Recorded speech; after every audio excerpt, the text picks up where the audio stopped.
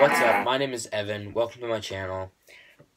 As you know, if you've been following me on Instagram, or if you've watched my two recent videos, or I guess oldest videos, which you can just find in the description below, or if you just click on my account, I recently finished my first thru hike of the SRKG trail, Sunapee Ragged Kearsarge Greenway Trail.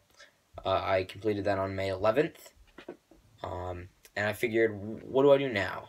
How do I make more content out of that? So, on my Instagram, there was a thing, and you guys asked me some great questions, and I'm actually going to answer them today for you. I'm going to give a little brief description of what the SRKG trail is, and then I'll hop right into your guys' questions. Alright, so some of you guys may be wondering, what is the SRKG trail? So, it's a loop that runs...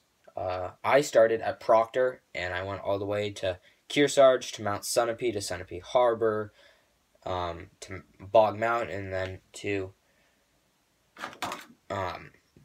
Mount Ragged. So here's actually the trail map of it. As you can see, it is a loop. So I started somewhere around here. I came down, and then, so day 1, day 2, day 3, day 4, day 5, day 6, and then I finished. So this is what it looks like. This is Lake Sunapee right here, Newberry Harbor and Sunapee Harbor. So that's the trail, if you're wondering. It's a big loop, and it's marked by these blazes, trapezoids that have the SRKG symbol on them. Alright, so let's hop right into these questions that you guys gave me. Question 1, how many miles was it?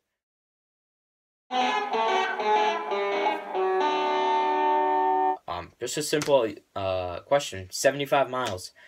Even though I did get lost, and I did do some approach trails and end trails.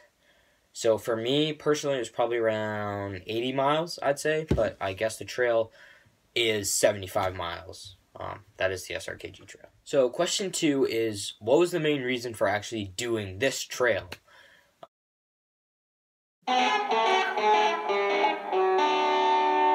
So actually, I had the idea in school.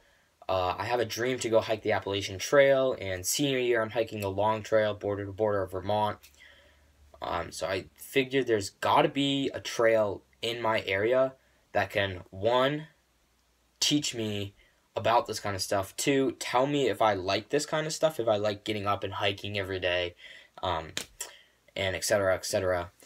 But I guess the main reason was I just wanted to see what it was like, see what I was made of. And I've always had a passion for hiking, so yeah, I guess that was it. Alright, so question 3 was, how long did it take? So, yes, it actually took me 6 days to complete all 75 miles. I definitely could have done it in 3 days or 4 days. Around the 3rd day, actually, I did 27 miles, and I did 15, and then I did 12, and by that 12th mile, I actually developed tendonitis in my Achilles, in my left Achilles. So that really pushed me back. So the next weekend I got out, and I got to actually on the trailhead at 4 o'clock p.m., so I didn't have that much time to hike, and then the next day I had church, and it just kept on cutting half days and half days, and then the 6th day I finished it. I did like 20 miles that day, but so I did it in 6 days. Definitely could have done it in 3 or 4. This was actually one of my favorite questions that I got. So question 4 was, how many Pop-Tarts? He's probably referring to this right here. Probably too many. I think I bought 4 boxes, which equals 4, 16, 32 Pop-Tarts I think I ate throughout the 6 days. Pop-Tarts and peanut butter, I guess. Yeah, probably not the healthiest, but it kept me going surprisingly more than I thought it would. But alright, so question 5 was, did I like it?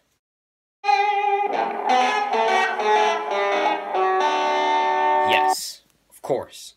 I didn't like it, I loved it. Was there times where I looked at the trail and said, man, I really hate you right now. I do not like this. Yes, of course. But then I remembered why I started and my purpose for it, and yeah, it was a lovely trail. I loved it. All right, so the sixth question I got was, how hard was it mentally for you? I guess not too hard. Sometimes the most mental part of it is when you hit a trail sign and it's like 7 miles to go, and you're like, I still have to hike 7 miles. And then once I get there, I have to do another 7 miles, and then another 5 to finish the day. And to not really getting used to those, like being like, whoa, I just did 7 miles. I guess that was probably the hardest mental part. But other than that, it's not that bad. It's more flat, and there's hills sometimes that make you want to quit. But if you're okay with getting dirty and punching out those miles, it's not that bad. All right, question 7. I like this one. Would I do it again? Yes. In a heartbeat, I would do it again. Will I do it again? Yes. I'm not sure. It's not going to be a big through hike. It's just going to be little section hikes of maybe some trail that I missed or stuff that I skipped over because it was closed. But yes, I'm definitely going to do this trail again. All right, question 8. How often did I shower? All right, I think that's enough Led Zeppelin. All right, so the first 3 days that I started, I did around 25 miles, and then I did 15 miles, and then I did 12 miles. Those 3 days, I did not shower at all. I actually showered the 4th morning of that day. One night I was at my grandparents', the other night I was in a tent, so it just didn't work out. I didn't really shower. But then the other 3 days, where I just did day hike, day hike, day hike, I showered that night. So I'm not that gross, okay? All right, another great question. Question 9 is, what was the greatest view out there? And I would have to say Ragged Mountain. I knew I was getting close to the end of the trail. I got to actually share it with my buddy Matt Ulrich. It was a steep and hard and mentally hard hike up. And just getting to that top so unexpectedly and being like, wow, and actually here's the view right here. I'll show it to you. But, so here it is.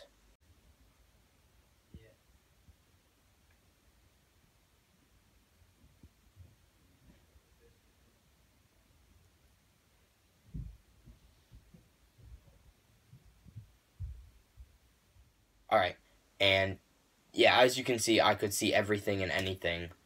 And it just made me realize how small me and my problems were. And I guess that's another main reason why I did it, was just to humble myself. So, definitely Ragged Mountain had the greatest view. So, alright, so this is probably one of the hardest questions I won't answer. It is, what did I think about most on the trail?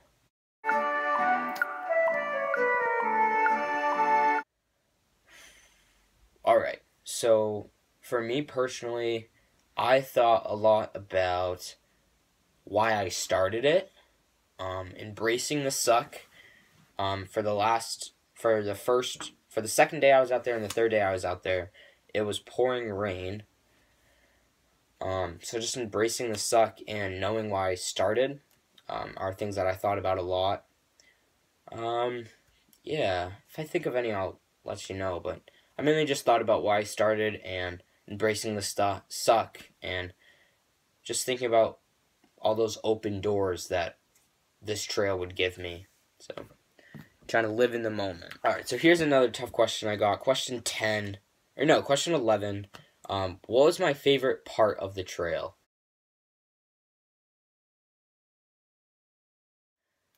Now, this one's tricky. To be cliche, all of it was my favorite part. The whole trail was A+. I also want to say finishing, but there's always a bittersweet in finishing it. So I don't really have a favorite part, but I would definitely say the whole thing. Maybe going up Bog Mountain, because it was just a short, easy hike, great view, and I knew I was going to finish that day. So, alright, so this is another good question. Question 12. What are 2 things on that trail that I could have not gone without of? In other words, it basically would have made it super uncomfortable or super hard to finish the hike. So I guess number 1 would be my knife. I carry a SOG knife, which I'll show you right here. And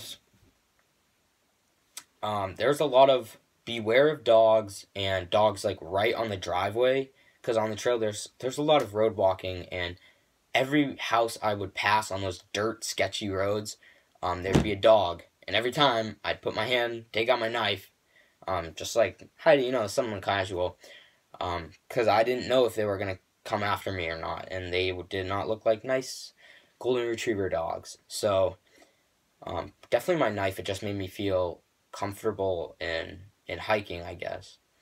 And number 2, probably my rain jacket. The first couple of days were just soaking wet. It drizzled basically every day but the first day, and having that rain jacket really just kept me dry.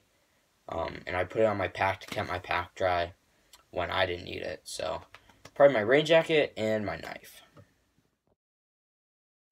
Alright, question 13. Was it buggy? No, buggy, not buddy. Thank God. I was smart, even though it was a little bit by accident. I planned my hike through April 25th, I think. April 26th I started, and May 11th. So that is right. It's too early for bugs like mosquito, black flies. And again, May 11th is too early. It hasn't hit Mother's Day. So there's no mosquitoes, no black flies. I did find one tick. We found it on Matt, actually. But there wasn't any ticks, mosquitoes, bugs, gnats, flies, any of that. Maybe I wasn't in high enough altitude for all those flies. And it wasn't season yet for the mosquito and black flies. So I was actually very lucky not to have any flies, because I'm not sure how that would have affected, A, my mental game, and B, how much I actually would have enjoyed the hike. So definitely early spring, March, or April and May, early May, for the hike if you want to go. Alright, question 14. This is my favorite question of all so far. And I know it's a question you guys are dying to know. What's next? What is next for me? What is my next thru hike? Obviously, AT is in the future, long trails in the future, but what's next? What's something I can get done this summer? What's something I can get done in this next year? So I have 2 things. One, I'm hiking the Pemi Loop. So there's going to be a video on that this summer. And something that I'm actually really excited for is the Sunapee-Monadnock Greenway. It's like 50 miles. It goes from Mount Sunapee to Mount Monadnock, or switched. I haven't done a whole load of research, but that is what's next. I know in the video, I said, what is next? So I'm guessing that's where they got their question from, but that is what's next. The Monadnock Sunapee Greenway and the Pemi Loop. So Pemigewasset Wilderness Loop. So, alright, everybody, thanks for watching. I might do a part 2 if I get more questions. Again, subscribe, like, comment down below what you liked about this video, what I could improve on. If you have any other questions about my thru hike of the SRKG trail, go ahead and pop them down below. Thanks for watching, and stay tuned, because more videos on hiking and some other things in my niche will be coming out soon. So thank you guys for all your support, and rock on. Go out and hike.